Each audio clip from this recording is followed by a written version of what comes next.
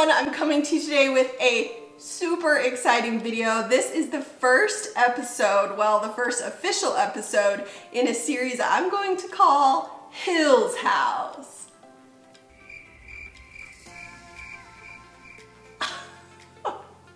So if you've been watching my channel for a second, you may remember Hillary from a few videos back. We made picture ledges together.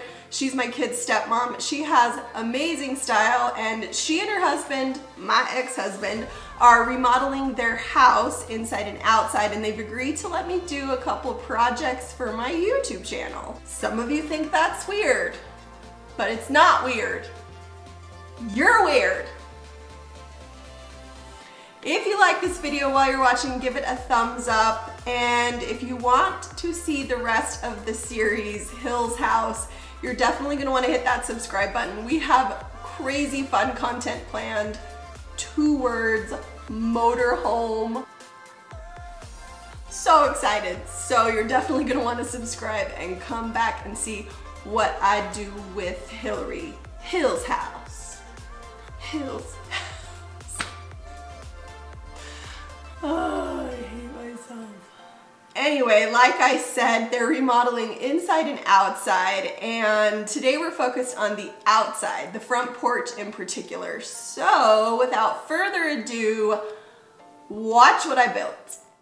Okay everyone, this video is not a perfect step-by-step tutorial per se. It's meant to give you inspiration and show you how I built this hanging bed swing myself. If you're looking for a step-by-step tutorial complete with cut list, material list, and detailed instructions, I've made the plans that I drew for this swing available to download as a PDF, and you can grab those if you click the link in the description box below. I cut all my wood to size off camera, and then I started building the base as you see here. The most important thing here is to make sure everything is flat and flush and as square as you possibly can get it. When purchasing the wood for this project, make sure that you're selective with each and every board, making sure that they're all straight and not warped. If you end up with a warped board, which can totally happen if you're not careful or you pick really cheap lumber, then you end up wrestling with it a ton just to get it square. Also, I haven't mentioned this yet, but make sure that you're using wood glue at every single joint and connection to really secure this thing.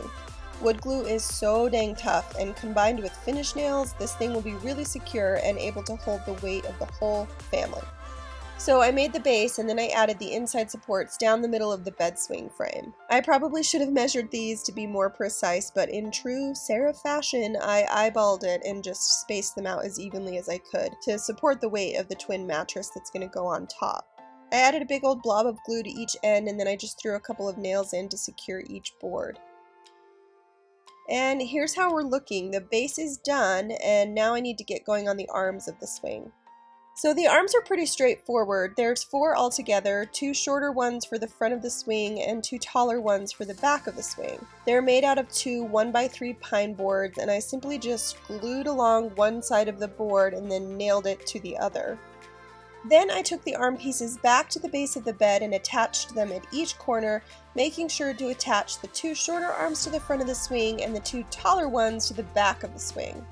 I made sure that the front also had clean 1x3s facing out, and then the seams of the other 1x3s were facing the sides, if that makes sense. It'll make the front of the arms look super sleek. Also, quick mention here, if you're not following me on Instagram, feel free to come and hang out with me over there. I post lots of fun, behind the scenes stuff, and have some really cool giveaways coming up, so check that out if you want. Next up was adding the side rails. I gathered up these 1x2 boards, cut to the right size, and laid them out so that they were really easy to grab. And then I switched out the 2-inch nails in my nail gun to these 1.25-inch nails. I also used a little 1x3 scrap wood to use as a spacer between each of the 1x2s. I nailed the first rail flush with the top of the back arm pieces, and then I used the 1x3 spacer underneath that, drew a line for where my next 1x2 would go, and then I'd blob on some glue and nail the rail in place. I found it easiest to nail one side of the rail with just 1 nail at first, because then the rail itself would still be able to pivot up and down so that I could get perfect placement on the other end. Then I would come back and throw a second nail into the first end to really secure it. Then I just did that over and over and over again until all my rails were perfectly in place and secure to the bed. So easy peasy. Also, drinking game, take a shot every time I say the word secure. I'm just realizing I've said that like 1,000 times. Sorry. Next was adding the top of the armrests to the bed. They have to fit snug to the sides and the back, and the back armrest was kind of in the way, so I needed to make a little notch in the two 1x3 boards. I did that by measuring 3/4 inch and 2.5 inch to account for the sides of the arm at the back, and then I used a square to make sure my lines were super straight. Then I attached each board to my workbench with some clamps and used my jigsaw to cut out the notch. The thing about using a jigsaw is to just take your time so that you can be super precise. I wanted the arms to fit really snug, so I was very slow and very careful. And I ended up with a really great little notch cut out that fits so perfectly. I glued and clamped it to make nailing it in a little bit easier, and then I nailed from the back into that 1x3 that I just notched out. Then I glued and secured the front of the arms as well. Moving on to the very last piece, I grabbed the top of the backrest and glued and nailed it in place, making sure to be really straight when going in with my nail gun so I didn't split the wood or shoot a nail out this side. That happens to me all the time, including on this project, and it's not my favorite thing to fix, so I really did try to go slow and be precise with the frickin' nail gun. And here it is all put together. I filled the nail holes with some wood putty, sanded the heck out of it, and then I stained and sealed it off camera because I figure that's pretty self-explanatory stuff, but here's a bit of footage for what I used for that.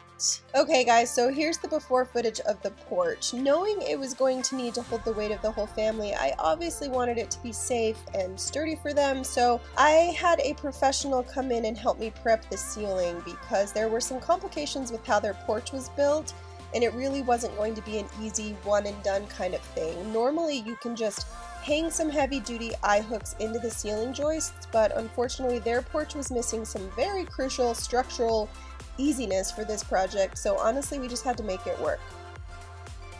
And here it is all hung and set up. I'm totally obsessed with it. I think it turned out so great. I'm really proud of it. They hang outside with their kiddos plenty, and so I'm really excited that there's a spot on their front porch where they can spend time together. And the whole family can climb up on this thing and snuggle up. Alex and Hillary are actually out of town right now and have not seen it, so I'm so excited for them to get home and try it out. Comment down below and let me know what you guys think, and if you happen to try this hanging porch swing, make sure to tag me on Instagram so I can see it. I love seeing what you guys create.